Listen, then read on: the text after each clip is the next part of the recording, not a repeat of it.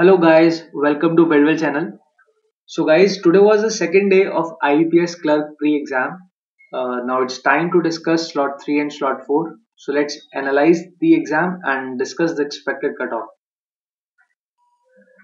In this video, we are discussing both the slots, slot 3 and slot 4, because the level and pattern of the exam was exactly same. So let's begin with the level. Level of these two slots was almost same as the previous slots, which was easy. So now let's see, let's analyze the attempt. Here you can see on the screen. In English, if you have attempted around 14 to 17 question, then it is a good attempt. And level of English was easy. And in reasoning, around 19 to 23 attempts are good attempts. And in quant, around 70 to 20 attempts are good attempts. Now let's see total attempts.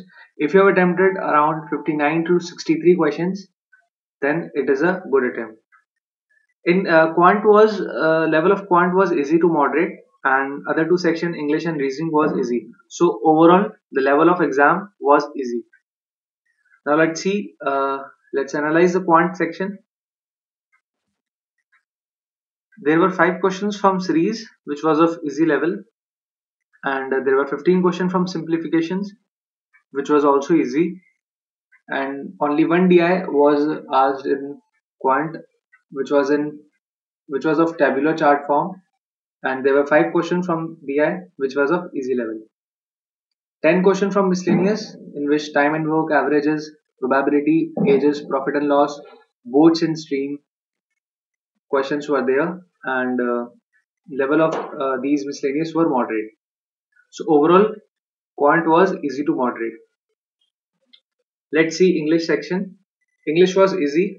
There were only 3 questions in English. One was reading comprehension, and another was cloze test, and third one is errors. Reading comprehension and cloze test were of story based, and there were 10 questions from RC, and 10 from cloze test, and 10 from errors. Cloze test was easy to moderate, and other 2 questions were easy. So overall English was easy, and there were no fillers and fill in the blanks, same as IPS PO-PRE. And there's one slight difference: there were no jumbled sentence in this section. Now let's see reasoning section. Reasoning was also easy. There were 5 questions which was very direct of inequalities, which was of easy level. 15 questions from setting arrangement. There were 3 arrangement in reasoning. One was of circular setting arrangement, and second was of linear arrangement, and third was of parallel setting. Total questions were 15 from setting arrangement, and level of arrangements were easy to moderate. And there were 5 questions from miscellaneous, which was of easy level. In miscellaneous, questions were like direction sense, distance and direction, blood relation. And there were 5 questions from alphabet coding, which was of easy level. 5 questions from alphanumeric series, which was also easy. So overall reasoning was of easy level, and there were no questions from slogs. Now let's see the expected cutoff.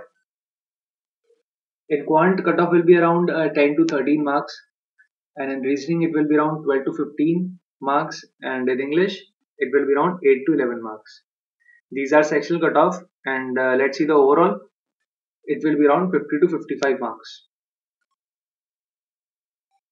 So guys, for all the aspirants of 3rd December and 4th December slots, please stay tuned, as we will upload a video on strategy to attempt paper on the basis of previous slots.